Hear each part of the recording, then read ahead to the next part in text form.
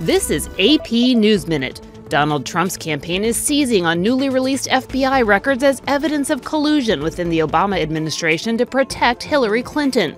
The records released Monday show that a senior State Department official asked for the FBI's help last year to change the classification level of an email from Clinton's private server.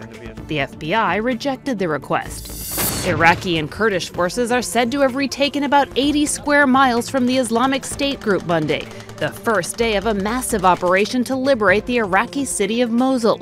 The operation could take weeks, if not months, and many fear a humanitarian crisis. Houston police are on the lookout for the burglars who broke into a pet city and stole 6 bulldog puppies Friday night. The dogs are valued at more than $20,000.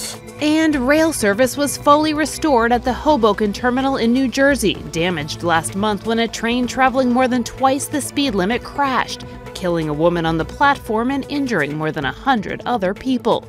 Kelly Daschle, Associated Press with AP News Minute.